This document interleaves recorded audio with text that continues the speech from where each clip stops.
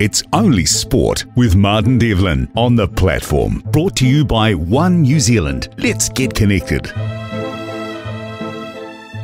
Go to the press conference where Coach Razor an hour ago was fielding questions from a venomous media. No, that's not the case. It never is in New Zealand. First question is around Damian McKenzie, but the way the question was asked gave Razor an out. The question should have been asked, why did you drop Damian McKenzie? And the way the question was asked wasn't like that. It was like, has Damian McKenzie been dropped? You see, there's a real subtle difference here because that means that Razor, no, he hasn't been dropped. He's been put to the bench. Why did you drop him? That's what I would have asked. Why did you drop him? Because he has been dropped. It's pretty obvious, isn't it? Answer from Razor. No, we're always planning to give Beauden a go. You have to. Like, he's played and started every game till now. He showed some great form, and we've got to give guys opportunities and build depth in our team. And it's a nice chance for Beauden to play outside TJ. They've got a combination. They've played a lot of games together, and they've played a lot of games together at the Cape Town, so it lines up nicely. See, I like your Scott Robertson, but I don't believe that answer. I don't believe that it was all in the master plan to suddenly rest Damian McKenzie. If Damian McKenzie was playing lights out and was the guy, he would still be the guy. You don't drop the incumbent All Black first five when he's playing brilliantly and guiding you to victory. He's not doing that, which is why Beauden Barrett has the job. Again, a follow-up question should have been that. No. Scott, surely, when you are the number 10, the incumbent, and you've been demoted to the bench, that means that you have been dropped. That's the definition of, is it not? Was never asked at the presser. This was, though. What has your message been to Damian, and what do you expect of him from the bench?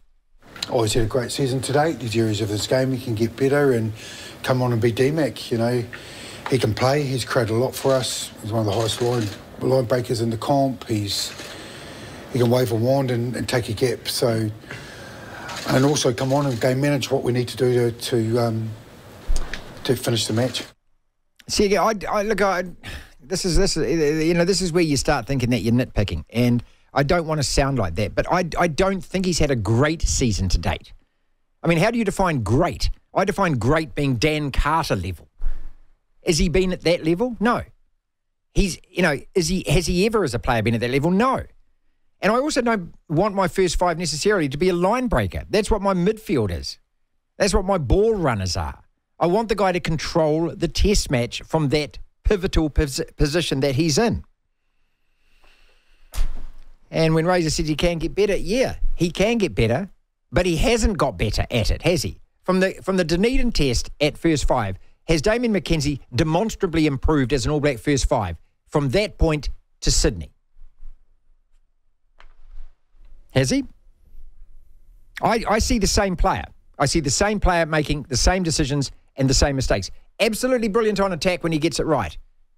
But we already knew that about him. What we wanted from him was the other side of the game, which he just at the moment can't seem to be able to produce in an All Black jersey, which is the conservative play that is necessary as an All Black first five.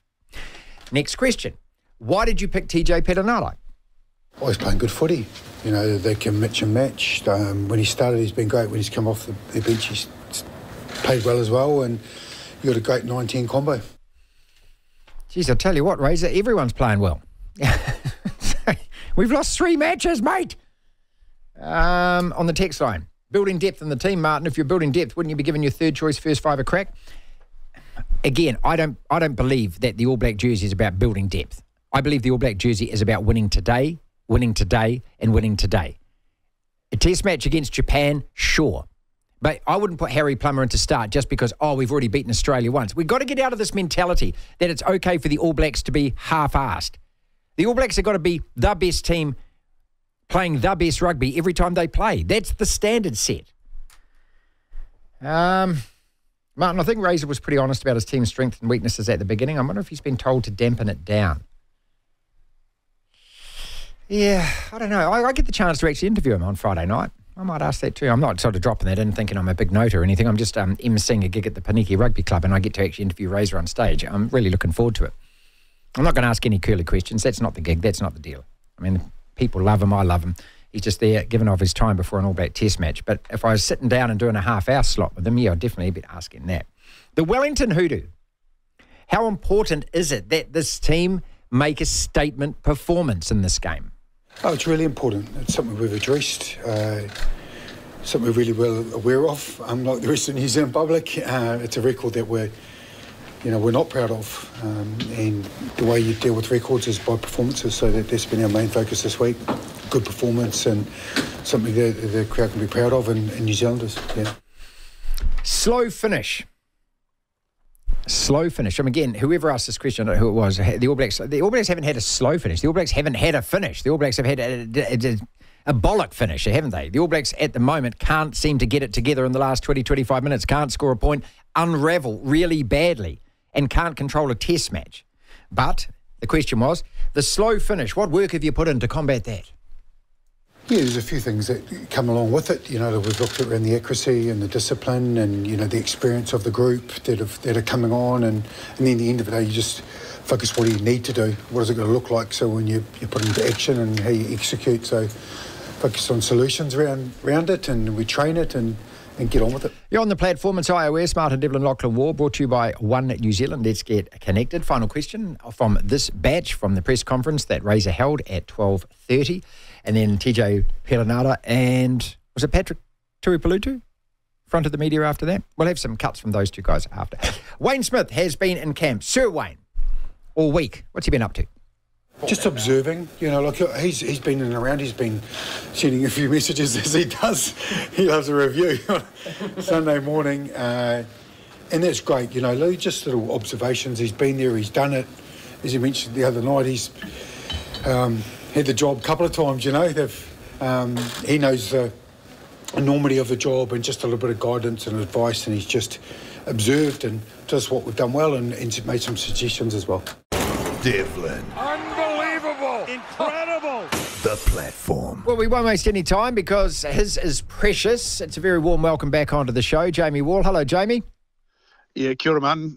Good to be talking with you, mate. A question for you on the text. A question for Wall. When are your street kids ever going to be a Jubilee Cup contender again? That's obviously a pointed reference to your Poniki club.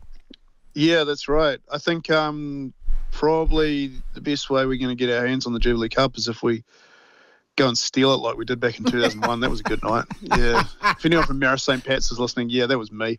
That was you? You stole it? Yeah, we stole it. Yeah, they'd won it that day. It was, I think, the second ever time they had a final at the stadium. And a bunch of us went up there, and while they were celebrating, we just took it. What'd you do with it? Ran away. Oh, took it around Haitaro, and then left it out in the middle of Kabuni Park for them to come and pick up. I was just thinking, did we have cell phones back then? What did you message anyone? Nah, we got a few photos on an old, one of those cardboard disposable cameras. Yeah, that was a Dogs of War back then. So yeah, anyone from Marist is listening, haha. Eat it. That was funny. Yeah, right. So what do they call you street kids, mate? Oh, it's just a derogatory nickname that Marist came up with us, and then we co-opted it for ourselves. So if I say street kids to another member of Poniki, it's all right. It's kind of like the N-word, really. It's like, I can say it, but you can't. Can't, all right. I'm looking forward to having a couple with you tomorrow night, and also the privilege of sitting down with the All Black coach and also Sir Wayne Smith and Morgan Turanui at the function as well. It's never a job when you get asked to do this kind of stuff, is it? Yeah, it's going to be a great night. I'm really happy you can be there and those other guys as well. So you get to meet the rest of the whānau at Poniki. We're really going to be really glad to have you there. Thanks, brother. All right, you were at the press conference. First, about Damian McKenzie. Has he been dropped or not? Yeah, I think so, from what we could figure out, because they could have actually just left him out of the squad completely and just said, no, he's going to get a rest, because that logically does make sense. He's one of only two players, him and Adi Savio, the only players who've started every single test match this year. And this one had always been kind of penciled in as like, well, if they're going to rotate the team or the guys who've put in the big minutes, this would be it. So Scott Robertson could have just left him out completely and said, like, oh, no, this was always part of the rotation, and it would have made sense. Instead, he's benched him, which does mean that he has been dropped, and he sort of admitted as much, like, without really kind of saying it within the press conference we just had. So yeah, it's just probably a way of saying, like, okay, well, what's Beauden going to bring to this position? What can we see out of him? But he heavily intimated that McKenzie will be coming on with a big chunk of minutes at the end to close the game out and see what he can do in that role as well. So I guess it's sort of a bit of both. Jamie, I'm just thinking ahead into the Northern Hemisphere tour. So if McKenzie's not starting this game and Beauden Barrett is, that would say to me that, okay, we've got one more match and that is against Japan on the way there. And I don't think any of these guys will play that match. And so therefore, who starts against England with 3 massive test matches back to back to back? And I'm not discounting Italy either. But that would signal to me that Beauden Barrett is the number 1, number 10 again. Is that right? Yeah, well, yes and no. I mean, it's sort of... It's a question mark because, again, you can just go like, okay, well, maybe he's just using this one as a way of just saying, like, okay, well, what can Beauden do with this back line, with this team? But just given that the amount of discussion that we've had about Damian McKenzie's form and, coming off the back of that game last week where, he made a couple of key errors there. I will say one thing about him, though, like his goal kicking was the difference between the All Blacks winning and losing that game. It was absolutely crucial, and he slotted a couple of, really important sideline conversions. So that part of his game, I'm really happy to have seen as we can count on it to win, for the All Blacks to win test matches. I just think that there's just always going to be a question mark over McKenzie. It's just always going to be that way. He's just that kind of player. So I guess that's just going to keep going until we get to Twickenham and see what team gets rolled out. Because like you said, we're not going to learn anything out of that Japanese game. I feel like that's going to be Harry Plummer's team that he's going to be running. So we'll probably be able to have a better idea of it after this test match. If Beauden goes and plays the lights out and they put 50 on them and break this bloody curse that seems to be happening in Wellington, then you have to think that he's the man for the job. Where are we at with Roygaard? Has anyone been asking about that? Again, I'm looking at the end of year tour, and TJ's he's running out of time here. Ratim is the kind of the heir apparent, but both of those guys are behind Roygaard, given Roygaard's Super Rugby form. But then he has to come back into the test side, obviously. Yeah. So that did get asked today. It's looking like he's almost certainly likely to be on the India tour as long as he gets through these games with counties in the next few weeks, because he obviously has to play some rugby. So you'd think those are the 3 halfbacks that are going away on this tour. It's all like Roygaard's progression back from injury is going ahead of schedule. They weren't actually originally expecting him back till next year. So he's definitely on track to be part of this Northern Hemisphere tour. Our midfield combination, these 2 guys between them have played over 150 tests. The bizarre thing is, I wonder how many they've ever played together, ALB and Rico, in those positions. Yeah, that's a really good question. I don't think it's that many because as consistent as Anton Leonard-Brown has been, he hasn't been like a nailed-on starter for a while. Now, and that's, I guess mostly due to Geordie Barrett really kind of taking that position, and the skill set that he offers also as an extra goal kicker. Plus Rico's, transformation into an out-and-out centre has meant that Leonard Brown's versatility value has made him sort of a very good bench option. But then again, I don't think they're losing much having him there. Like I said, he's probably been the most consistent All Black over the last, probably in his whole career, really. I can't remember him ever really having a bad game. So I don't think the All Blacks are losing much with this midfield shake-up. In terms of the loose forwards, again, we've obviously, we're still missing Ethan Blackadder, hamstring. Dalton Papali'i, where is he at? Is he off the injured list? Is he IR? Where's he gone? He's been overtaken by Luke Jacobson. Again, that got asked at the press conference, and Robertson did confirm that it just came down to a selection call between Papali'i and Jacobson for that bench spot, and Jacobson is the man for the job right now. So that's certainly like a good conversation around those guys, but he didn't leave anything even guessing about why that's happened. It's just, it feels like Papali'i's just kind of fallen down the depth chart. Would you expect Blackadder to be back in this team if he was fit? And in which case, how does the loose forward trio rearrange itself? That again was confirmed today that apparently Blackadder could have played this game, but they've just decided, just given his history of injuries, just to let him rest and give him some time off.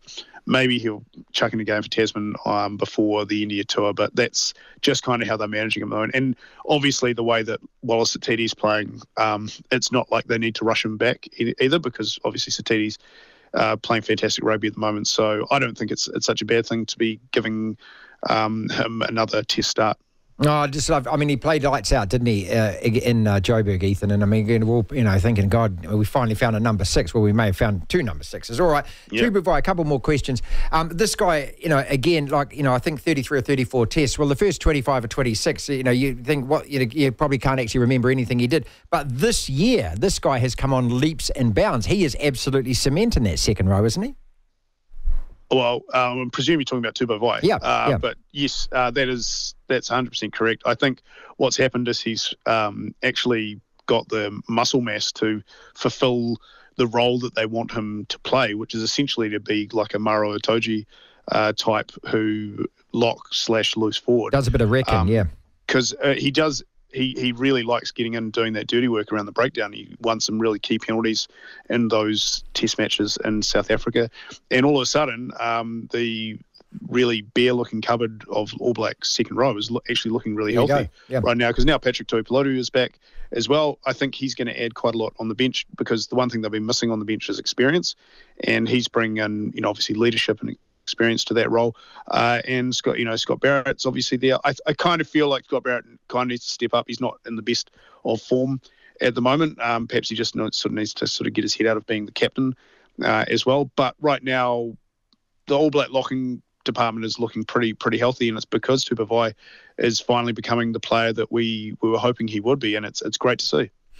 All right, one more question or 2 more questions before we let you go, and I thank you so much, mate, because I know you're very busy at the moment. I looked down that playing first 15, and aside from Satiti, they've all got plenty of experience. Any All Black that's played over 20, 25 games, plenty of experience. But you look at our bench, 13, 2, 5, 23 for Jacobson, who you feel has been around a long time. Ratima, 7 or 8 tests. Havili has hardly played. McKenzie's got over 50. But that is a bench which is lacking in experience, test match experience. Yeah, that's right, and it's one thing that we talked to Scott Robertson about while we were away in South Africa, and he said, look, the reason why the bomb squad, the Springboks reserves, are so effective is because they have experience on the bench. They're able to put guys like Malcolm Marx, who's played 80-odd tests. The rest of their forward reserves have well over 50 tests each. That's the difference, but that's why that scheme is so effective, because they've been in all these situations before.